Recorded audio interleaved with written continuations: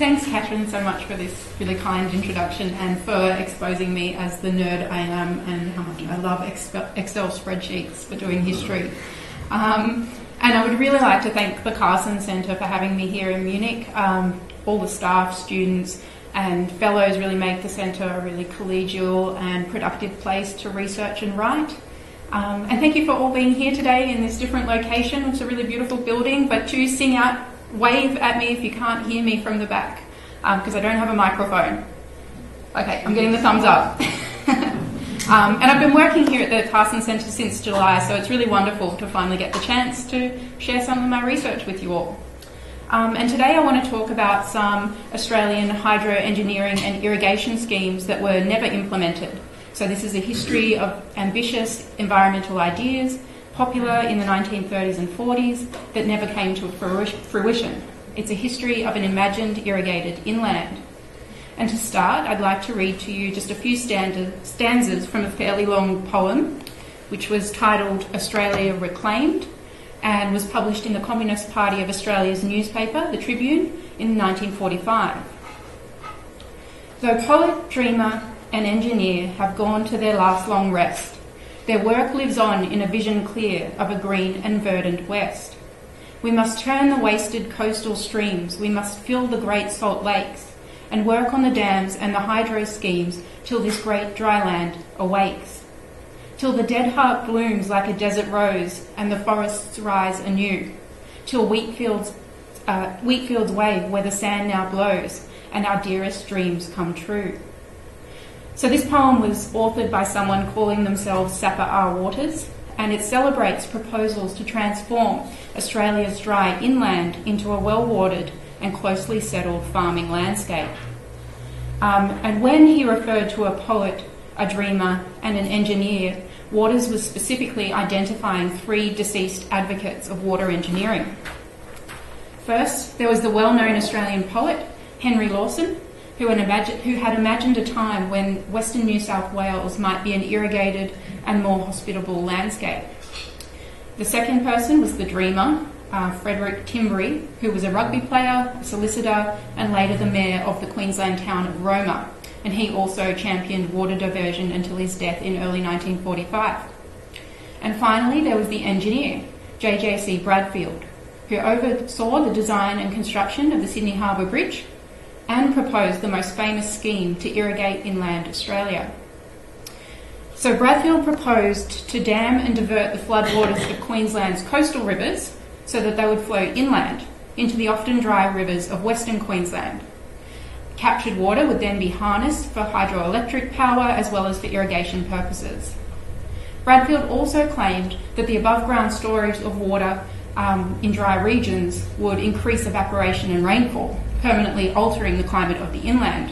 And as you can see in this illustration, Bradfield believed that irrigation in combination with a cooler, moister climate would transform a large portion of Western Queensland, which was generally only used for pastoralism, into a region fit for agriculture, including water-intensive crops like rice and cotton. Bradfield's plan gained particular currency during World War II as fears mounted about the potential invasion of Australia's sparsely populated north. But his plan was never implemented. Individual scientists and engineers, as well as government investigations, consistently found that the Bradfield scheme was too expensive and very unlikely to deliver the volume of water or climatic changes that Bradfield claimed. So Bradfield died in 1943, and by this time his plan had largely been scientifically discredited. But there remained a large number of inland irrigation fanatics in Australia in the post-World War II years. In dedicating his poem, Sapper R. Waters acknowledged two of these living proponents of watering the inland. So there was Ian Idrius and William Hatfield. Both of these men were travel writers and adventurers. Waters said his poem was principally dedicated to William Hatfield, and in fact the title of the poem, Australia Reclaimed, was borrowed from a book Hatfield had published just a year earlier. So William Hatfield was a novelist, adventurer, and by the 1940s a communist. He published his non-fiction book Australia Reclaimed in 1944, and the short book outlined his post-war vision for Australia as a socialist state. Central to his plan was the irrigation of the inland in order, he argued, to correct environmental damage done since colonisation and at the same time enable more intensive agriculture. So in today's presentation I'm going to focus primarily on William Hatfield. Large-scale schemes to engineer the Australian inland have received quite a lot of attention from historians, but most have focused on JJC Bradfield's well-publicised scheme. By contrast, Hatfield has received almost no attention from historians, even though he began to publicly advocate for water diversion years before Bradfield. And sorry, it's a little bit unfortunate that the two men have such similar surnames. To be clear, Bradfield is the engineer and Hatfield is the novelist I'm focusing on.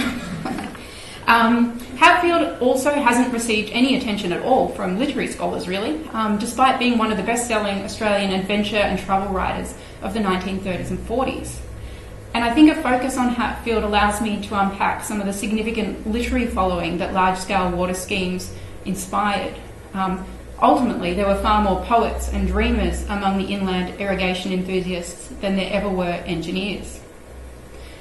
So William Hatfield is representative of the large number of literary figures who argued, regardless of the rising number of expert dissenters, for the almost unlimited economic and social potential of the Australian continent. Lacking any engineering experience, Hatfield and other literary proponents of irrigation drew instead on their imaginative capabilities and often well-established reading audiences to try and popularise the notion of watering the inland. It was common for these non-expert water dreamers to emphasise that ordinary Australians should not be discouraged by criticisms offered by scientists and government officials. And I should point out here that the phrase water dreamers is one I'm borrowing from Australian cultural historian Michael Cathcart. So Hatfield admitted that his plan might be ridiculed by experts, but he urged everyday readers to feel as though they could understand, contribute to and support these ambitious proposals for the nation's future. Lacking scientific or engineering qualifications, literary proponents of inland engineering emphasised expertise of another kind. They had all invariably resided, worked or travelled extensively in the remote regions of Australia. So these irrigation schemes seemed to attract the support of popular middlebrow writers who had built literary careers on their adventures in Australia's harshest environments. So William Hatfield himself was born in Nottingham, England in 1892, and he briefly attended Nottingham University, but instead of completing his degree, he voyaged to Australia in 1912 as a kitchen hand on a ship bound for Adelaide. And once he arrived in Adelaide, he decided to head north immediately into the interior of the country. And he soon found work as a boundary rider on a large sheep and cattle station in the far northeast of South Australia.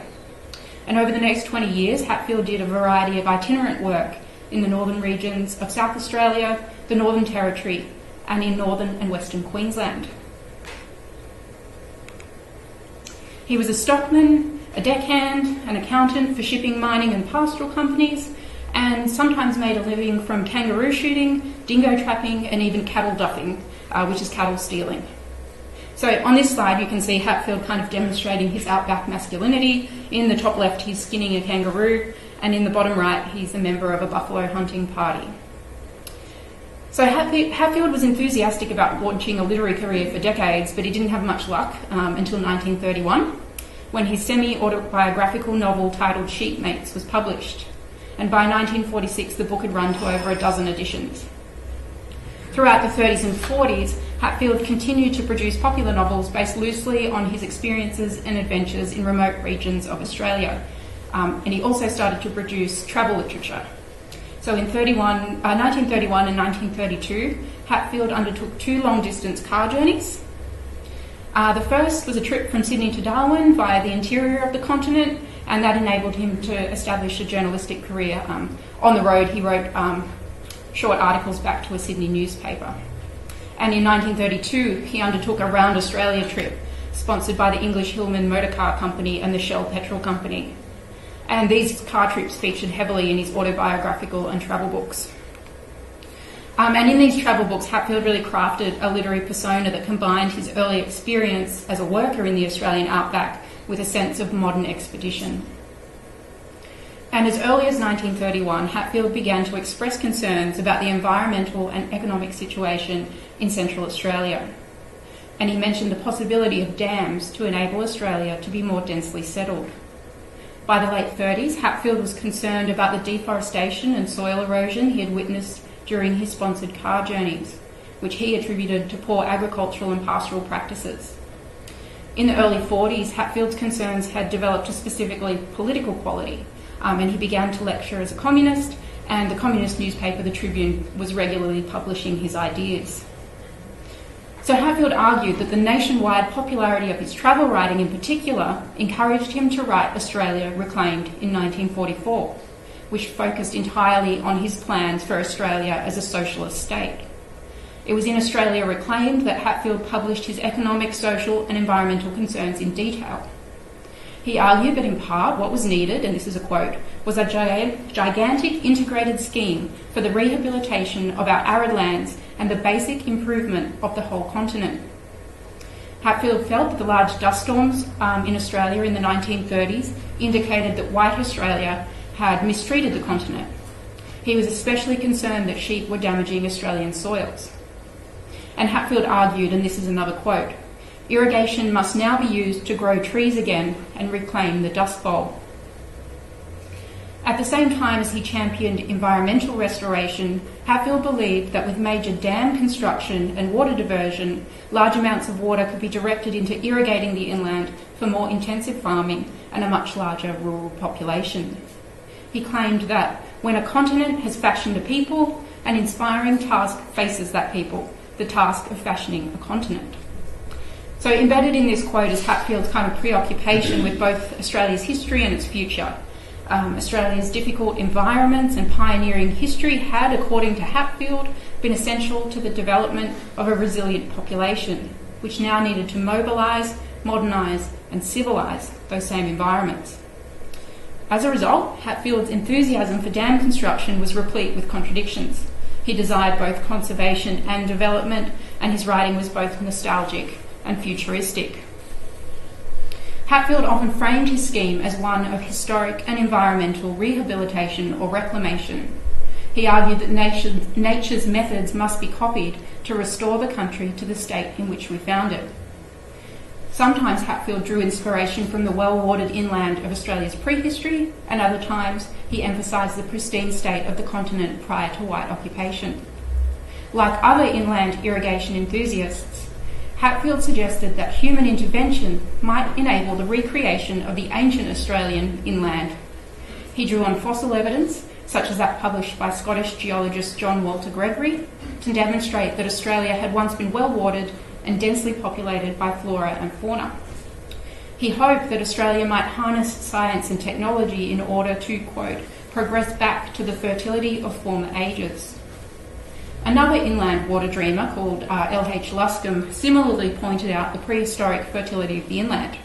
He warned that, like the dinosaurs, Australians might become extinct if they failed to adapt to their environment. But by adapt, Luscombe meant water Central Australia by turning northern rivers inland and digging a canal from the south to create an inland sea. Luscombe even included an illustration of Australia's imagined prehistoric inland in his own book. But the prehistoric past was not the only inspiration for Australia's water dreamers. Just as often, Hatfield talked about the restoration of the pre-colonial Australian environment. Hatfield's travels had, he argued, revealed to him the extensive damage done to the Australian environment as a result of white colonisation, especially pastoralism and agriculture. So Hatfield argued, this is a quote as well, "To date we have mined the Australian soil, not farmed it. The very size of the land, the enormous wealth to be gouged out quickly, blinded people to all previous conceptions of soil husbandry." So Hatfield raised all sorts of concerns about ring barking and tree clearing, the devastation caused by introduced flora like prickly pear, and the damage done to soil and vegetation by introduced animals such as camels, sheep, cattle and horses. According to Hatfield, the environment in the interior of the country had been naturally deteriorating over thousands of years, and stocking the land with sheep had almost finished the work of nature. So Hatfield's work demonstrates that the tensions inherent in much of the irrigation literature of the 30s and 40s. In the same sentence, he could cast nature as an enemy that needed reconquering and suggest that colonial greed and ignorance had caused environmental degradation in the past. And despite his constant criticism of the environmental consequences of colonialism in Australia, Hatfield's imagined irrigated inland was clearly a colonial projection. The dry and economically unproductive inland did not satisfy his imported European notion of how land should either look or act. And like other irrigation enthusiasts, the central goal of his scheme was to make the inland habitable for more people. Inland irrigation literature consistently made really bold claims that an engineered Australia might eventually support 50 or even 100 million people. And colonisers had long believed that Australia would benefit from being more densely settled, with smaller family-run farms. Colonial, state and federal governments and private enterprises had encouraged closer settlement on small agricultural blocks with limited success since the mid-19th century. And eagerness for closer settlement was high again in the 30s and 40s because a larger population was seen as critical for the country's defence, particularly after Japanese offensives in Southeast Asia from 1941. And many water dreamers overtly connected irrigation with race. A larger white population in the Australian inland and northern regions was seen as critical to protecting the cultural and racial makeup of the country. And at this time, these beliefs accorded with those of the Australian federal government, whose White Australia policy restricted entry into Australia to immigrants with Western European heritage. So on one hand, there was this overt engagement with race, but at the same time, most of the irrigation enthusiasts did not talk at all about Indigenous Australians or the implications that an engineered inland would have for Indigenous people and their connection to country. There was, however, a kind of creeping fear detectable in much of the irrigation literature, a sense that white Australia had not yet satisfactorily justified, through intensive agricultural productivity, its dispossession of Aboriginal Australia. If white Australia did not soon justify this dispossession by growing its population and agricultural intensity, some other more populous and productive people, usually imagined as an Asian nation, might move in. Hatfield's own engagement with race was quite out of step with his fellow water dreamers. As a committed communist in the mid-40s, Hatfield opposed the White Australia policy, and he argued that in the post-war years, Australia should freely welcome people of all lands as helpers in developing the continent. Hatfield did remain concerned that if Australia did not make use of the sparsely populated north, another land-hungry nation eventually would, but he was kind of willing to see Britain, as much as Japan or China, as a threat to Australia's sovereignty. Hatfield also wrote specifically about the potential implications of his irrigation ideas for Aboriginal Australia, if only occasionally and briefly. In one instance, he argued that irrigation could increase employment for Indigenous Australians on or near their traditional lands. And in another instance, he suggested that a large swathe of Northern Australia could be autonomously controlled by Indigenous people. But despite Hatfield's kind of reasonably progressive race politics for the time, he still explicitly advocated for colonial notions of civilising, domesticating and modernising the continent and its inhabitants. He believed that pastoralism was a stage of civilisation between nomadism and agricultural farming. And he argued that pastoralism encouraged a nomadic, immoral lifestyle. In contrast, the expansion of agriculture would inspire moral, stable families to densely populate the inland.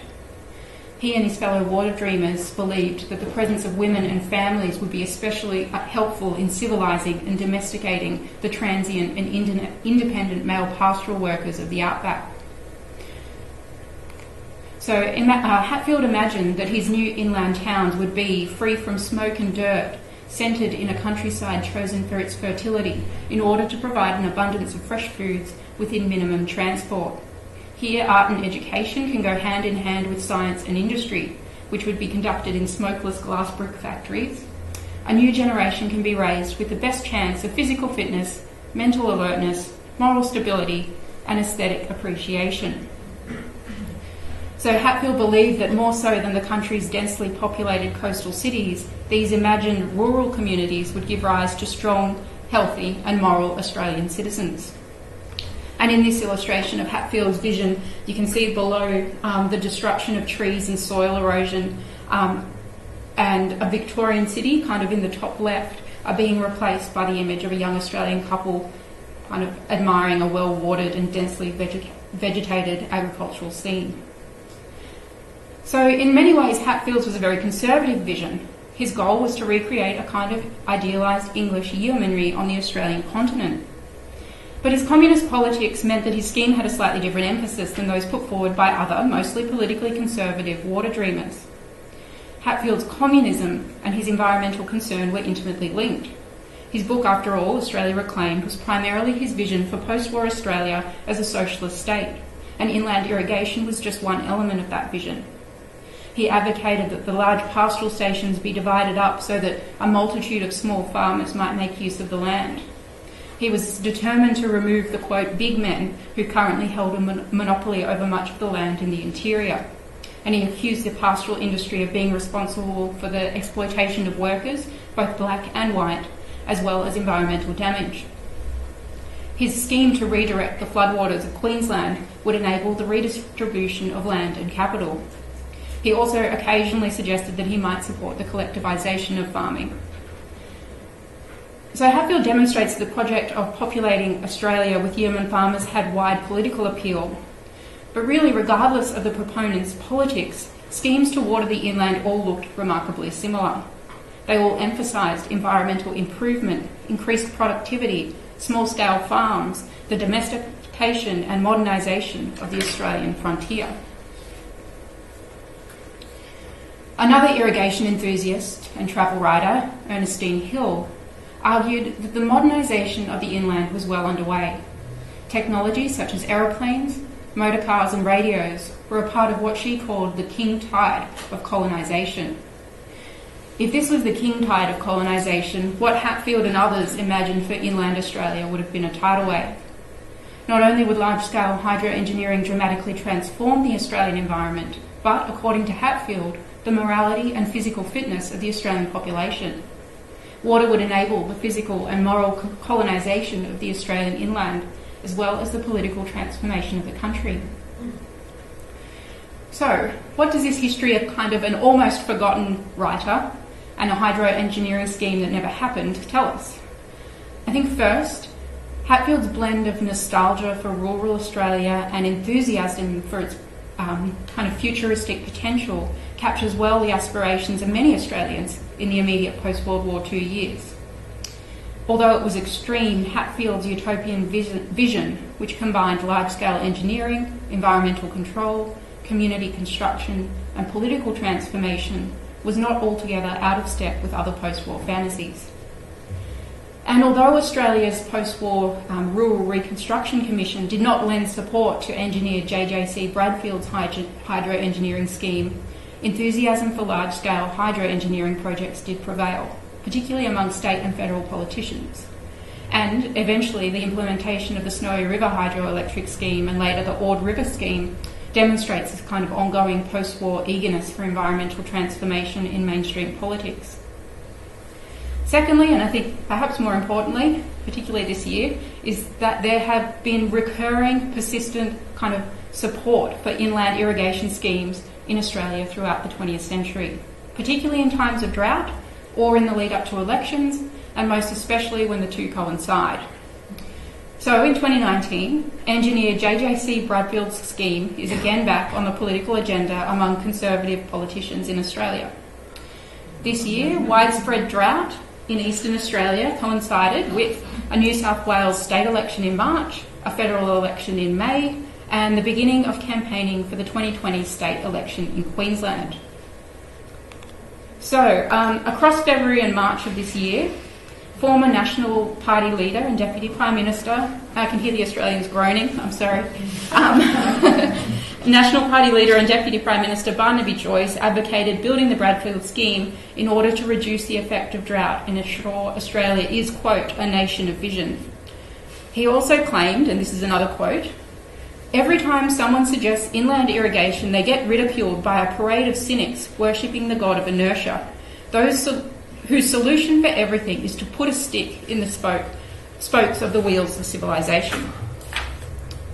At the same time, the New South Wales National Party, using the social media hashtag #BuildTheBradfield, voiced their support for a modern version of the Bradfield scheme to mitigate drought and move excess precipitation from tropical North Queensland to, quote, where we need it. In the lead up to this year's New South Wales state election, the National Party even promised to spend $25 million re-researching the merits of the Bradfield scheme. In April, right-wing politician Pauline Hanson promised to use her power in the Australian Senate to build the Bradfield water scheme and drought-proof much of the country. And in September, the current Deputy Prime Minister, a leader of the Federal National Party, Michael McCormack, expressed his admiration for Bradfield's visionary thinking. And just a month ago, as they prepare for the 2020 state election in Queensland, both sides of politics have evoked modified Bradfield schemes. If they win the election, the Queensland Liberal National Party has promised to build a new Bradfield plan, which they are referring to as Queensland's biggest ever drought-busting infrastructure project. And the sitting Labor government has been less committal, but has expressed interest in a kind of smaller version of the Bradfield scheme. So these political supporters always fail to address the potential environmental ramifications of these projects, which would clearly be immense. Nor do they talk about the potential negative effects for local communities or Indigenous groups who hold native title over some of the areas that would be impacted. Like the hydro-engineering proponents of the early 20th century, these contemporary politicians emphasise transforming the Australian continent rather than adapting to it.